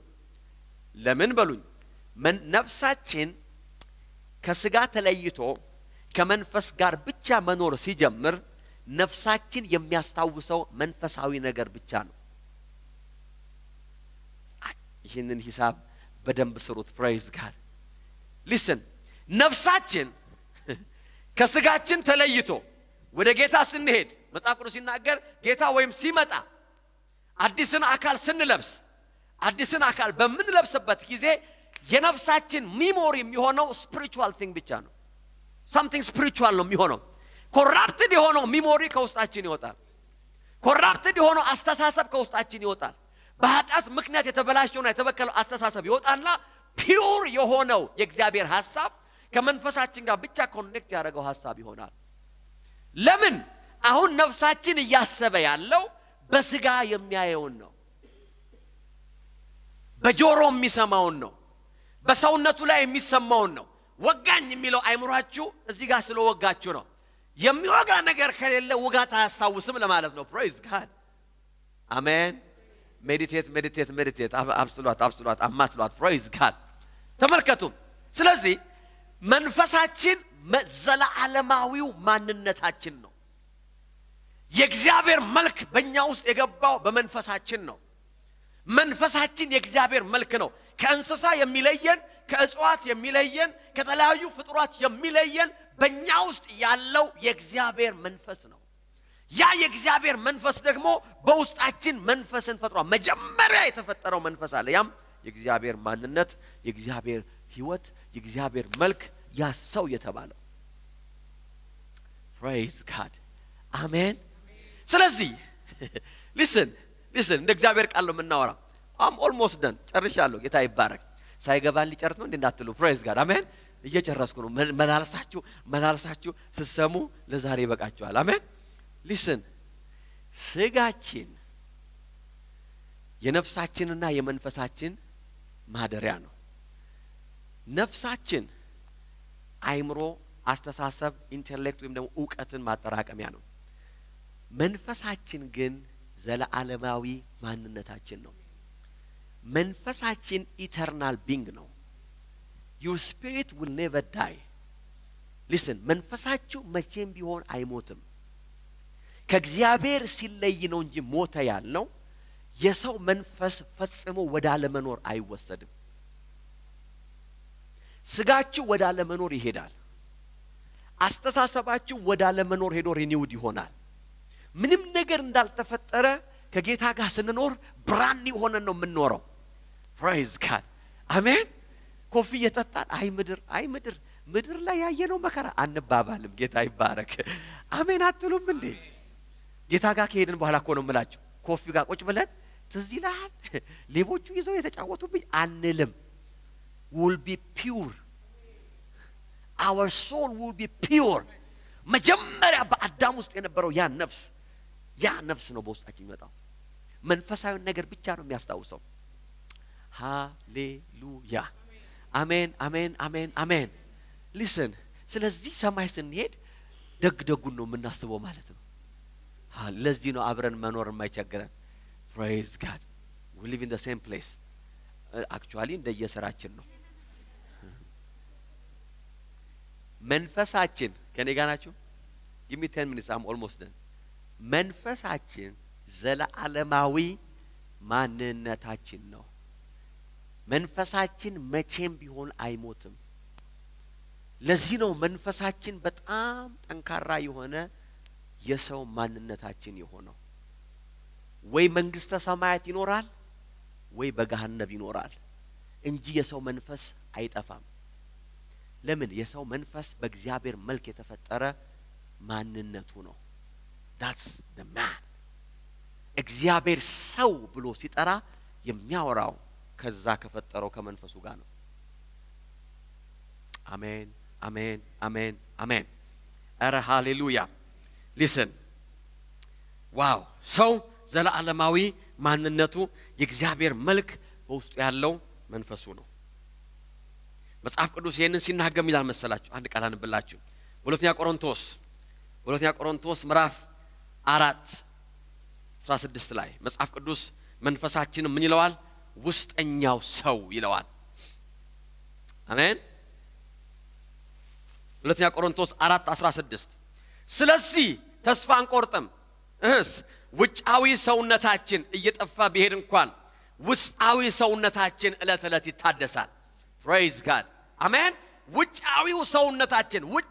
ሰውነታችን የቱ ነው? ስጋችን ነው። ሰው የሚያየው ውጫዊ ሰውነታችን እየደከመ ቢሄድ እንኳን እየዛለ ቢሄድ እንኳን እድሜያችን እየገፋ ሲሄድ ያረጀው ነው ብንልም እንኳን believe me መንፈሳችሁ ያረጀ አይደለም። መንፈሳችሁ እንደተፈጠረ እንደዛው ነው ያለው። praise god መንፈስ አያረጅም። መንፈስ አይሞትም። አሜን። ይሄ ማለት ሰው አይሞትም ማለት ነው። አልወጣኝም አላልኩም ብያለሁ። ፌስቡክ አላልኩም ያልኩት ምንድነው? መንፈስ አያረጅም አይሞትም። የሰው መንፈስ አያረጅም አይሞትም። የሰው ስጋ ያረጃል ይሞታል። ነገር ግን አንድ ቀን ጌታ ሲመጣ የማይበሰብሰውን የማይሞተውን የማይጠፋውን ክቡር ስጋ እንለብሳለን። praise god አሜን ትላላችሁ። የሚሞተው የማይሞተውን ይለብሳል። ኢሞርታል የምንሆንበት ጊዜ አለ። ለዚህ ነው መጽሐፍ ሲናገር በፊልጵስዩስ 3 ላይ ሲመጣ ይላል ክቡር ስጋውን እንዲመስል የተዋረደውን ስጋችንን ይለውጠዋል ይላል። በቅጽበት አይን ጌታ ቢመጣ አሁን እዚህ ቁጭ ብለን ጌታ ቢመጣ በመላእክት ታጅቦ praise god let him come አሜን let him come ቢመጣ የሚሆነው እንደዚህ ነው። በቅጽበት አይን we don't know ማን እንደተለወጠ አናቅ ማን እንደለወጠን አናቅ we become pure መንፈሳችን አዲስ አካል ይለብሳል። ነፍሳችን ብራንድ ኒው ነፍስ ይቀበላል። then you will look like angels ከዛ በኋላ የምትኖሩት እንደ መላእክ ነው። አሜን አሜን አሜን አሜን አረ ሃሌሉያ። እነዛ ሰዎች እንደዚህ ያሉ ጌታ ሆይ አሉት ትንሳኤ ካለ ምንድነው የሚሆነው? አንድ ሰው የነበረ ሲሞት ሚስቱን 7 ወንድሞቹ ተራ በተራ አገቧት። በትንሳኤ ጊዜ የማን ሚስት ትሆናለች አሉት። ሰው ሁሉ ሲነሳ 7ቱም ሲነሱ ሴትየዋ ማንን ነው የምትመርጠው? ነው ወይስ ቀድሞ የተነሳው ነው የሚወስዳት ብለው ሲሉት ኢየሱስ እንደዚህ አላቸው መጽሐፍትን አታውቁምና ትስታላችሁ። በትንሳኤ አለ የምንለብሰው አካል የመላእክ አካል ነው። we will be brand new አረ ሃሌሉያ we will be brand new የሚሞተው የማይሞተውን ይለብሳል። የሚበሰብሰው የማይበሰብሰው ምን ያደርጋል? ይለብሳል። ያን ጊዜ የውስጥ ሰውነታችንና የውጭ ሰውነታችን ይመሳሰላል። ተመልከቱ። አሁን እኮ ሰው መንፈሳዊ ማንነቱ ያልገባው ውጩና ውስጡ ስለማይመሳሰል ነው። አንዳንድ ሰው አሁን ግራ የገባው ይሄ ነው። መንፈሳዊ ፍጡር ነህ ስትሉት እንዴ እንጀራ እየበላው እንቅፋት እየመታኝ እቁብ እየወሰድኩ መንፈስ ነው ይሉኛል ይላል። praise god መንፈስ ከመቼ ነው እቁብ የሚወስድ ይላል። መንፈስ ሆነማ እቁብን እየመጣፋው ይላል አይደለም። ለምን? because አሁን የምናየው አካል መንፈሳዊ ማንነታችን ለማየት አያስችልም። ለምን? አሁን ምን ቆጣጣር ያለ ነው በስሜት ዋሳታችን ነው። በአምስቱ የስሜት ዋሳ ነው እየተገዛን ያለ ነው። ስለዚህ we don't understand this secret. This is a secret. ሙግት አይደለም የሚያስፈልገው ይሄ ሚስጥር ነው። this is a secret revelation ነው የሚፈልገው። ገብቷችኋል? ስለዚህ ሰው አንተ መንፈሳዊ ፍጡር ነህ ሲሉት አይገባውም። you are a new creature አይገባውም። ድካሙን ነው የሚያየው ውጋቱን ነው የሚያየው። መጽሐፍ ቅዱስ ሲናገር እንደዚህ አለ የውጭ ሰውነታችን እየደከመ ቢሄድ እንኳን አረ አንድ ሰው አሜን ይበል እስቲ። የውጭ ሰውነታችን ብዙ ምልክት ባያሳይም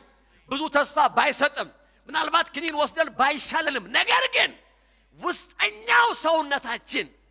እለት አረ ሃሌሉያ አንድ ሰው አሜን ይበል እስቲ እየታደሰ I am strong inside praise god የ80 ዓመትም ሰውኛው የብታገኙ ምሰብከው እንደዚህ ነው because I am strong inside doesn't matter how old you are ለዚህ ነው ደከመኝ ወገቤን እጄን እግሬን ገፋ እድሜ ምንም ይገፋ ነገር የለም praise god ውስጠኛው ሰውነቴ እየበረታ you know የሰው ልጆች ከፍተኛው ፍርሃት አንዱ ማርጀት እንደሆነ እጅና እኮ ነው ሰውን የሚያሳስበው። ሰው እኮ ላለማርጀት ብዙ ገንዘብ እየከፈለ ነው ያለው። I'm giving you now በነፃው revelation እየሰጣችሁ ነው praise god no payment for free የውስጥ ሰውነታችሁ እለት the real you እውነተኛው ማንነታችሁ እውነተኛው እናንተነታችሁ እውነተኛው እግዚአብሔር የሚያውቀው ማንነት እያረጃ አይደለም ያለው እየደከማ አይደለም ያለው እየወደቀ አይደለም ያለው ለምን ዳግመኛ በተወለደው መንፈሳችሁ ላይ የማርጀት የመድከም የመውደቅ ህግ አይሰራበትም ከመሞት ህግ ነፃ የወጣ ነው በምድር ላይ የሚሰራ የመሞት ህግ አለ የሚሰራው ህግ አንድ ነገር ይበቅላል ያድጋል ይፈራል ይጠወልጋል ይደርቃል ይሞታል ይሄ እየሰራ ያለ የርግማን ህግ ነው ዳግመኛ የተወለደው የሰው መንፈስ በዚህ ህግ ስራ አይገዛም እለት እየታደሰ you are strong ተዋስነሱ I'm strong praise God I'm blessed I'm healed I'm powerful ሰው ያያችሁ አረኪስ እንዴት ነው ስለ ኪስ አለማወራው but the real me የሳውዝ አፍሪካ መንግስት የሚያውቀው ማንነቴ ሳይሆን ሰማይ የሚያውቀው ማንነቴ ፓስፖርቴ ላይ ያለው ፎቶ ያለም the real me ሰሞኑን ያ10 አመት ቻሌንጅ ያላችሁ ፎቶ ስለጥፋ አይቻለሁ ፌስቡክ ላይ ከ10 አመት በኋላ ምን እንደመሰላችሁ አንዳንድ ሰዎች praise God you are changing ነኖቻችሁ ወደ ጥሩ ነኖቻችሁ ወደ ደግ ነኖቻችሁ ወደ ምናምን ብዙ ሰው ሲለወጣታችኋል the 10 years challenge in the spirit realm that will never work አያችሁ ይሄ ዓለም ስጋ እንደሆናችሁ ሊያሳስባችሁ ይፈልጋል በመትለብሱት ነገር ሊመዝናችሁ ይፈልጋል ዓለም ጉቺና ዱቺ በማልበስ ስጋችሁን you are important ይላል ጉቺም ለበስክ ለምን ዶንያም ልበስ የውስጠኛው ሰውነት the inner man the real you እግዚአብሔር የሚያውቀው ማንነት ምንም ለበስክ ከለት ወለት እየታደሰ you are changing አያታላችሁ ዓለም ኢንቲሚዴት ያደርጋችሁ ዓለም praise God ዓለም ኢንቲሚዴት ያደርጋችኋል ትምህርት ቤት ካሄዳችሁ በትምህርት ቤት ኢንቲሚዴት ያደርጋችኋል ተምረ ቢሆን እኮ እንዲትሆን ነበር ኢንተሌክቹዋል እቺ ዓለም እኮ ለኢንተሌክቹዋል ሰዎች ነው የምትሆን ይላል who said that በዚህ ማን ነው ያለው ማለት አለባችሁ praise God who said that እቺ ዓለም ተሰጠችው ለአዳም ነው ለጻድቁ ነው አሜን የሚል ሰው አለ you are righteous በውስጥ ያለው የእግዚአብሔር መንፈስ ዳግመኛ የተወለደው ያ መንፈስሽ ዳግመኛ የተወለደው ያ መንፈስን ሁኔታውን እየገዛ አሜን የሚል ሰው አለ ወይ እዚህ ቤት ሁኔታውን እየገዛ ዓለምን እየገዛ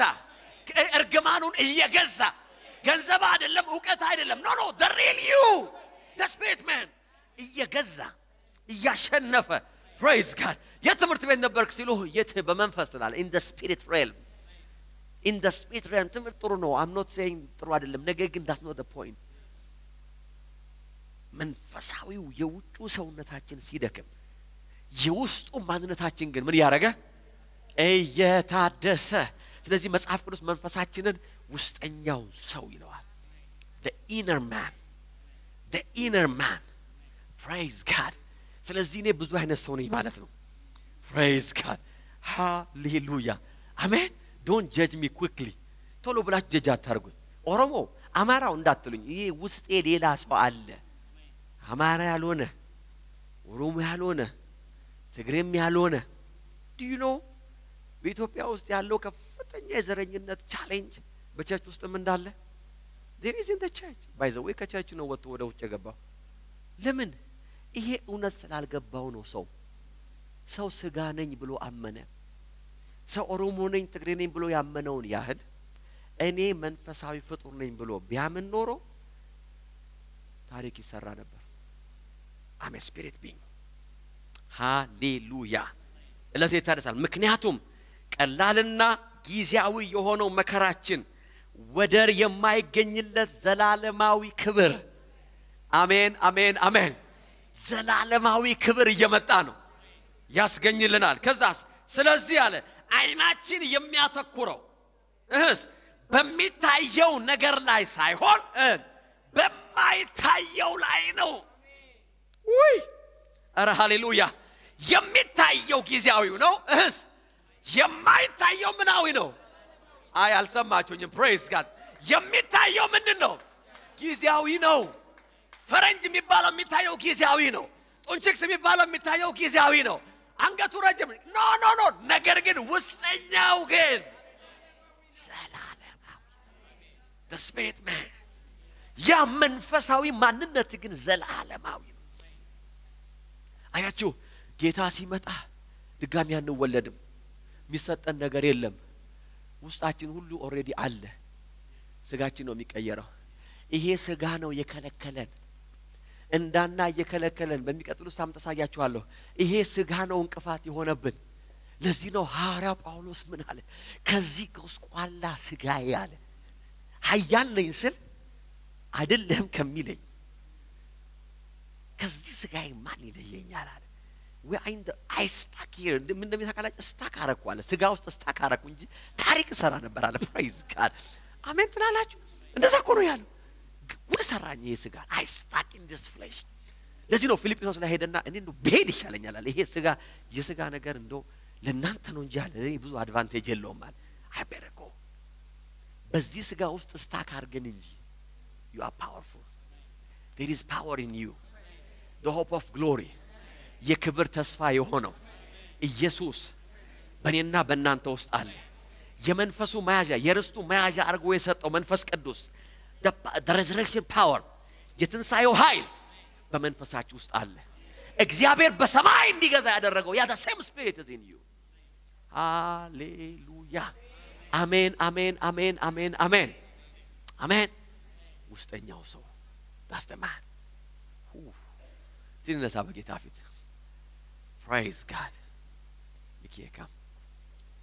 ሲነሳና እንጸልያለን hallelujah wow thank you Holy Spirit praise God እስቲ ለጌታ ክብር አምጡለት praise God ክብር ስጡት እስቲ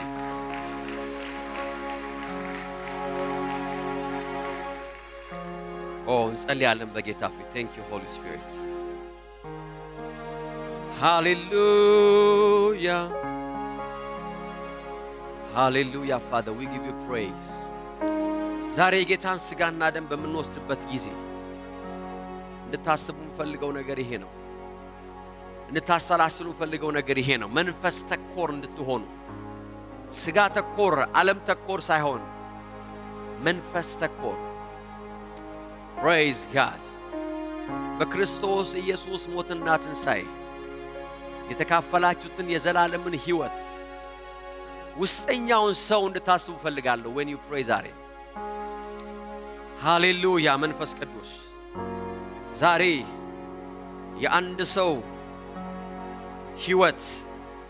እንደገና ይታደሳል ሪስቶር ያደርጋል አሜን ነው ሪስቶር ያደርጋል ሃሌሉያ የአንድ ሰው ሕይወት ይታደሳል አሜን አሜን ጸልያለን በእግዚአብሔር ፊት የአንድ ሰው ሕይወት ይታደሳል ዛሬ let's pray በእግዚአብሔር ፊት በልሳኖቻችሁ ጸልዩ እስቲ በመንፈስ ጸልዩ oh hallelujah hallelujah oh ጸልዩ በልሳኖቻችሁ ጂጋባራላባና ማያ ፓንዶሮሎቬዲያ oh hallelujah ጸልዩ በእግዚአብሔር ፊት ዛሬ የታመመ ሰው ካለ ይፈወሳል በእውነት ነግራችኋለሁ የእግዚአብሔር ሕይወት በሕይወታችሁ ላይ ስራውን ይጀምራል the life of God will manifest የአንድ ሰው ሁኔታ ይቀየራል የአንድ ሰው ሁኔታ ነባራዊ ሁኔታችሁን የሚቀየር የእግዚአብሔር ቃልና የእግዚአብሔር መንፈስ እዚህ አለ ዲያቆናት የጌታን ስጋና ደም ሲያገለግሉ ዛሬ አያችሁ ይሄ ሥርዓት ጌታ እስኪመጣ ነው የሚለው መጽሐፍ ሲናገር ምን እንደምታውቃላችሁ ስጋውና ደሙን የምትወስዱት አለ ጌታ እስኪመጣ ነው ይላል ጌታ እስኪመጣ ነው ለምን ጌታ እስኪመጣ ይሄ ስጋውና ደሙ ስጋችሁን ያግዛል you have to remember that ይሄ ለሞተው ወይም ለሚሞተው ስጋችን ሕይወትን ይሰጣል ይሄ ስጋ ይሄ ሕይወት praise God ስለዚህ መንፈሳችሁንና ስጋችሁን የሚቀድሰውን ሪስቶር የሚያደርግ የእግዚአብሔር ሐሳብ በዚህ ቤት አለ ዛሬ ጌታን ስጋና ደም ስንወስድ ዲክሌር ማድረግ ያለብን ይሄን ነው I am strong I'm redeemed እኔ የተዋጀው ነኝ የተባረኩ ነኝ አንዴ ቃሰጣቸዋለሁ ሲጸልዩ በልሳኖቻችሁ thank you Holy Spirit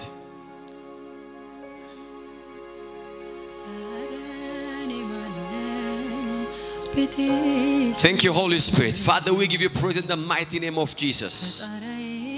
Father, we give you praise. Yes.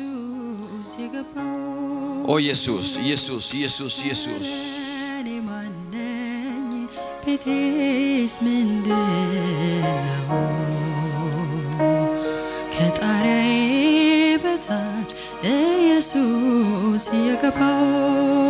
Thank you, Father. We give you praise. We give you praise. We give you praise. We give you praise. We give you praise. We give you praise in the name of Jesus.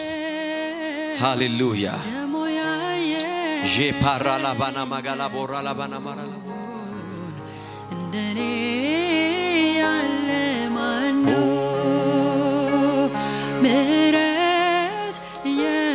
Father, we give you praise in the mighty name of Jesus. Yes, yes. Tanagaru, tanagaru, tanagaru bageta fit.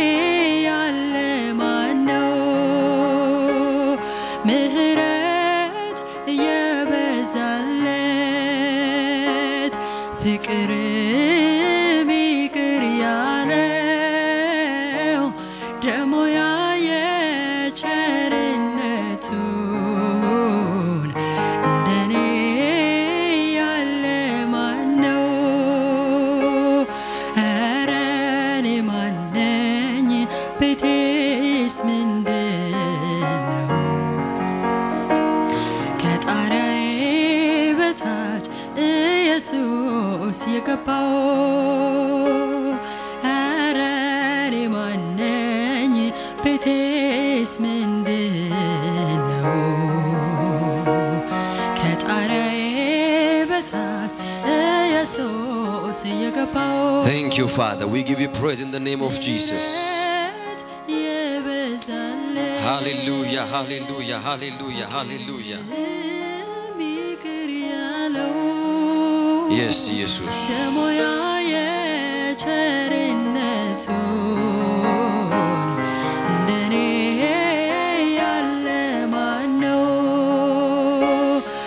Thank you, Jesus. ዲያቆናት ጌታን ስጋና ደም ያገለግላሉ። ሁላችንም ካለንበት ተነስተን ቆመን ሲያገለግሉን እንገለገላለን።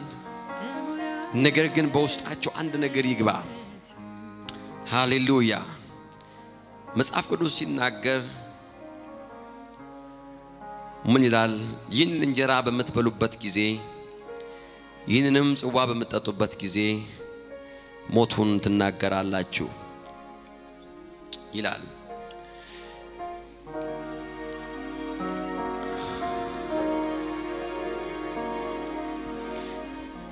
እኔ ከጌታ የተቀበልኩትን ለእናንተ አስተላልፌአለሁና ጌታ ኢየሱስ አልፎ በተሰጠባት ሌሊት እንጀራን አንስቶ ከባረከ በኋላ ቆርሶ ይህ ስለእናንተ የሚሆን ሥጋዬ ነው፣ ለመታሰቢያዬ አድርጉት አለ። እንዲሁም ከራት በኋላ ጽዋን አንስቶ ይህ ጽዋ በደሜ የሚሆን አዲስ ኪዳን ነው፣ ስለዚህ ከጽዋ በመጠጡበት ጊዜ ይህንን ለመታሰቢያዬ አድርጉት አለ። ይህን እንጀራ በምትበሉበት ጊዜ ሁሉ ይህንንም ጽዋ በምትጠጡበት ጊዜ ሁሉ ጌታ እስኪመጣ ድረስ ሞቱን ትናገራላችሁ። ሃሌሉያ። ምናልባት በዚህ ጉባኤ ውስጥ የሚያመው ሰው ካለ ጸሎት ፈልጋለሁ የሚል ሰው ካለ የጌታን ሥጋና ደም ይዞ ይመጣል። ወደዚህ ጸልይላችኋለሁ። ይህ የክርስቶስ ኢየሱስ ሥጋና ደም ከበሽታ ሁሉ ይፈውሳችኋል። አሜን። የጌታ ኢየሱስ ሥጋና ደም ሕይወታችሁን ወደ ድል ያሻግራል። ምናልባት የታመመ ልጅ ያለው ሰው ካለ ሂዱና ልጆቻችሁን አምጡ። maybe የታመመ ካለ ስፔሲፊካሊ ልጅና ሞታል የሚል ሰው ካለ go and bring the child። ጸልያለን። ሃሌሉያ። Thank you, Holy Spirit. Oh, hallelujah. Oh, thank you, Holy Spirit. አባቶይ እናመሰግንሃለን። አባቶይ እናመሰግንሃለን። Father, we give you praise in the mighty name of Jesus. Hallelujah, hallelujah, hallelujah, hallelujah. Hallelujah, hallelujah, hallelujah. And ወዳጅ አለኝ የሚለው መዝሙር እንዘምራለን. Praise God. Thank you Holy Spirit. ይህንን ያመለክን ዲያቆናት ጌታን ሥጋና ደም ያገለግላሉ. አንድ ወዳጅ አለኝ የሚለውን እየዘመርን ያመለክን ሌሎቻችን የጌታን ሥጋና ደም በእጆቻችን ይዘን እንጠብቃለን.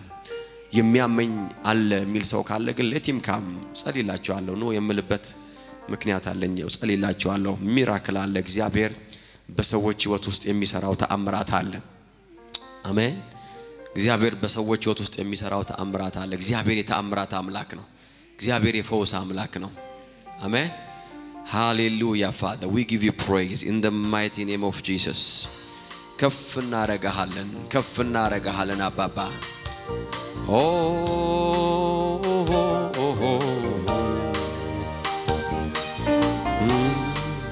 Yes, Jesus. Yes, Jesus. Oh, Father, we give you praise. Oh, and ወዳጅ አለኝ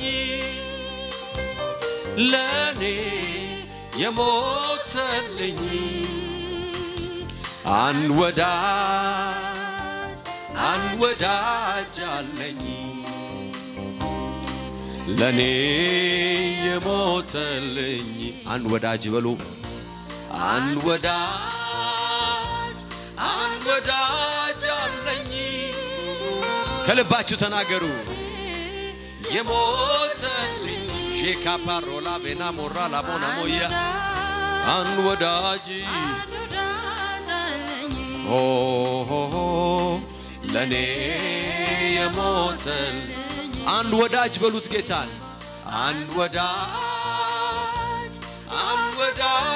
አለኝ ለኔ የሞተልኝ አንድ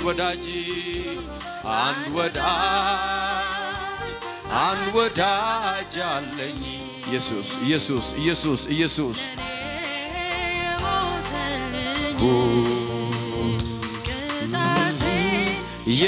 የተቀጣህልኝ አሳይ ከኔ ወሰድክልኝ ቅጣቴን የተቀጣህልኝ አሳይ ከኔ ወሰድክልኝ ተባረክ በሉት ጌታ ተባረክልኝ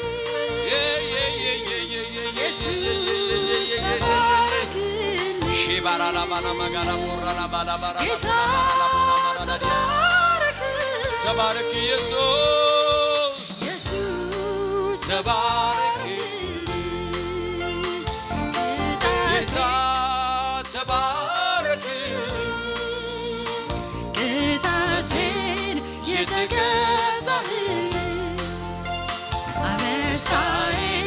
ከኔ ወሰድክልኝ ሺካፓራላ ቦና ማያ የተቀጣህልኝ አባባ ኢየሱስ ተባረክ ተባረክ ጌታ ተባረክ ኢየሱስ ተባረክ ሺካፓራላ ባና ማራላ ቦና ማያ ፖራላ ባና ሞራላ ባዲያ ሺካፓራላ ቦና ማያ ፖራላ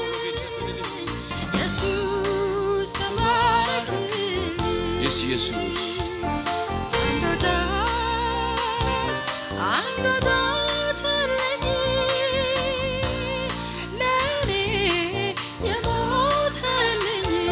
Thank you Holy Spirit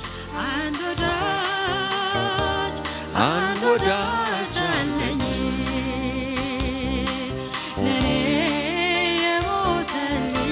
Thank you Jesus አባት ሆይ እናመሰግንሃለን አባት ሆይ ከፍ እናረጋሃለን Father we give you praise in the mighty name of Jesus Hallelujah ዲያቆናት ልጆችን ቶሎ አገልግሎ እኛ እንወስዳለን እኛን ከዛ በኋላ እነሱ ደግሞ ይወስዳሉ በተራቸው ጌታ ይባረክ Hallelujah praise God እግዚአብሔር አባት ሆይ እናመሰግንሃለን Father we give you praise in the mighty name of Jesus ሃሌሉያ ተጫወተ ሙዚቃ እኔ ከጌታ የተቀበልኩትን ለእናንተ አስተላልፌያለሁና ጌታ ኢየሱስ አልፎ በሰጠባት ሌሊት እንጀራን አንስቶ ከባረከ በኋላ ቆርሶ ይህ ስለእናንተ የሚሆን ሥጋዬ ነው ለመታሰቢያዬ አድርጉት አለ ይላል ሁላችንም ሥጋውን በእጆቻችን እንይዛለን ከኔ ጋር እናውጃለን እግዚአብሔር ሆይ ይህ ሥጋ ስለ ኃጢአቴ የተቆረሰ የልጅህ ሥጋ መሆኑን አምናለሁ ለአዲስ ኪዳን እኔን ከአንተ ጋር ለማስታረቅ የተቆረሰልኝ ሥጋ መሆኑን አምናለሁ በጌታ በኢየሱስ ስም በተቆረሰው ሥጋ ኃጢአቴ በሽታዬ እርግማኔ ከኔ ላይ ተነስቷል አሁን ይህንን ሥጋ ስወስድ በክርስቶስ ኢየሱስ ሥጋ ላይ ያለ ሕይወት በኔ ሥጋ ላይ ይሰራል በጌታ በኢየሱስ ስም ከሥጋዬ ላይ የትኛውም አይነት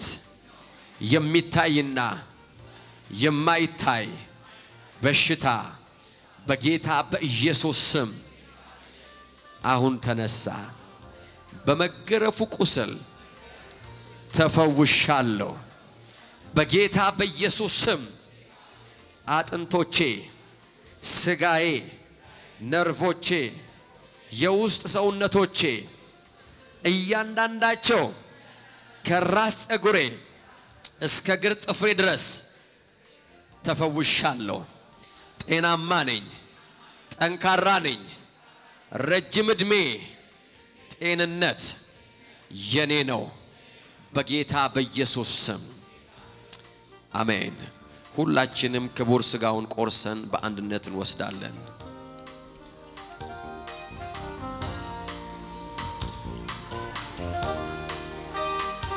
እንዲሁም ከእራት በኋላ ጽዋን አንስቶ ይህ ጽዋ በደሜ የሚሆን አዲስ ኪዳን ነው ለመታሰቢያዬ አድርጉት አለ ሁላችንም ጽዋውን በእጃችን እንይዛለን ከኔ ጋር እናውጃለን እግዚአብሔር ሆይ ይህ ደም ስለኔ ኃጢአት የፈሰሰ ክቡር የሆነው የልጅ ደም እንደሆነ አምናለሁ ይህ ደም ከኔ ደም ጋር ሲቀላቀል በደሜ ውስጥ ያለ የትኛውም አይነት በሽታ ደዌ በጌታ በኢየሱስ ስም የትኛውም አይነት ባክቴሪያ ቫይረስ ኢንፌክሽን በጌታ በኢየሱስ ስም አሁን ይታጠባል አሁን ይጸዳል በጌታ በኢየሱስ ስም ከደሙ የተነሳ የኔ ደም ንጹህ ነው የተፈወሰ ነው በዚህ ደም መለኮታዊ ጥበቃን መለኮታዊ ሰላም በህይወቴ ላይ በቤቴ ላይ በልጆቼ ላይ በትዳሬ ላይ በስራዬ ላይ ሆኗል እግዚአብሔር ሆይ ይህንን ክቡር ደም የአዲሱን ኪዳን ደም ለኔ ስላፈሰስክልኝ አመሰግናለሁ ይህ የጌታችን ኢየሱስ ክርስቶስ ክቡር ደም ነው ሁላችንም በአንድነት እንወስደዋለን Thank you Jesus Hallelujah Hallelujah አባቶይ እናመሰግናለን ክብር ለአንተ ይሁን ክብር ለአንተ ብቻ ይሁን We give you praise እስቲ አመስግኑት እግዚአብሔርን ሕይወትን የተካፈለ ሰው ጌታን ያመስግን Praise him Hallelujah Praise God እግዚአብሔር አምላክ ይባርካችሁ ተቀመጡ ባላችሁበት ጌታ የተባረከ ነው እግዚአብሔር አምላክ የተባረከ ነው አሜን እግዚአብሔር ቃል መጥቶልናል ስጋውና ደሙን ወስደናል We have everything አሜን Hallelujah እንዳትረሱ የዛሬው መልእክት ደጋግማችሁ ስሙ በሰማችሁት መልእክት እንደተባረካችሁ እንደተጠቀማችሁ እምነቴ ነው የእግዚአብሔር ጸጋ በኃይል ሆኖ በትምህርት መንፈስ እንደመጣ የእግዚአብሔር ቃል እንደተናገራችሁ አስባለሁ እግዚአብሔር አምላክ የተባረከ ይሁን መልእክቶቻችንን በዲቪዲ በሲዲ እንዲሁም ደግሞ በፌስቡክ እንደገና ፓስተር ኤልሻዳይ አበራ በሚለው የዩቲዩብ ፔጃችን ላይ ሄዳችሁ መልእክታችን ማግኘት ትችላላችሁ እንዲሁም ደግሞ መጽሐፍ ያጻፍኳቸው የተለያዩ መጽሐፍቶች አሉ እነዛን መጽሐፍት ደግሞ ማግኘት የምትፈልጉ ኢሜል ብታደርጉልን የመጽሐፋችንን ሶፍት ኮፒ በእያላችሁበት ኢንደርስ እናደርጋለን የእግዚአብሔር ቃል ዘር ነው በተዘራው ቃል ላይ በህይወታችን ላይ ያንን ቃል መጠበቅ ስንጀምር ማፍራቱ መብቀሉ ህይወታችን መባረኩ የማይቀር ነው ስለዚህ አሁንም የእግዚአብሔርን ቃል ላይ ትኩረት እንድታረጉና ሌሎችም ትምህርቶችን ሰምታችሁ ህይወታችሁን እንድታነጹ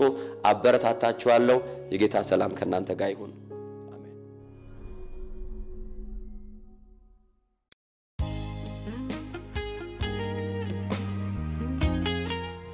በሰሙት መልእክት እንደተባረኩ እናምናለን ጌታን እንደግል አዳኙ ለመቀበል ከወሰኑ ይህን የንስሐ ጸሎት አብረው ይጸልዩ እግዚአብሔር ሆይ በጌታ በኢየሱስ ስም ወደ አንተ እመጣለሁ የሚሄድበት መንገድ ትክክል እንዳልሆነ አውቃለሁ መንገዴን ማስተካከል ፈልጋለሁ ኃጢአቴን በኢየሱስ ደም ይቅር እንድትለኝ ጸልያለሁ ኢየሱስ የሕይወቴ ጌታና አዳኝ እንደሆነ በልቤ አምናለሁ በአፌም መሰክራለሁ ስላዳንከኝ አመሰግናለሁ በኢየሱስ ስም አሜን ተጨማሪ መልእክቶችንና ምክሮችን ማግኘት ቢያሻው በሚከተለው አድራሻ ሊያገኙን ይችላሉ ወንጌል ለዓለም ቤተክርስቲያን ስልክ ቁጥር 0027 74 38 1889 0027 62 89 86 329 አድራሻችን 80 Orion Street Kensington Johannesburg ደቡብ አፍሪካ